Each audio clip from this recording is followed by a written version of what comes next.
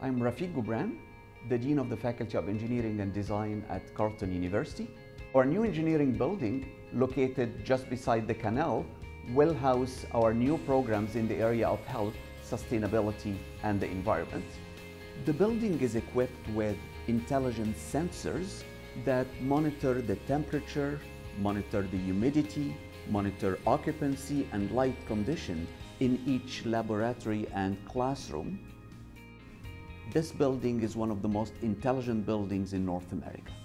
It will house our new programs in the area of architectural conservation and sustainability. The program will train engineers and architects to build better buildings that are more energy efficient. Our new programs in the area of sustainable and renewable energy address the area of energy generation, energy distribution, as well as energy consumption. Our research and activities in the area of health, specifically in the area of biomedical engineering, will make Ottawa a national center for this kind of research. Our Faculty of Engineering and Design here at Carleton University offered the first aerospace engineering program in Canada, and we're now expanding that aerospace engineering program and introducing new areas to it.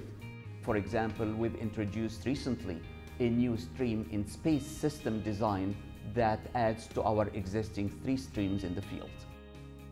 The generous support from government, from alumni, from industry, from retired faculty members made this fantastic building project possible. Thank you for your support.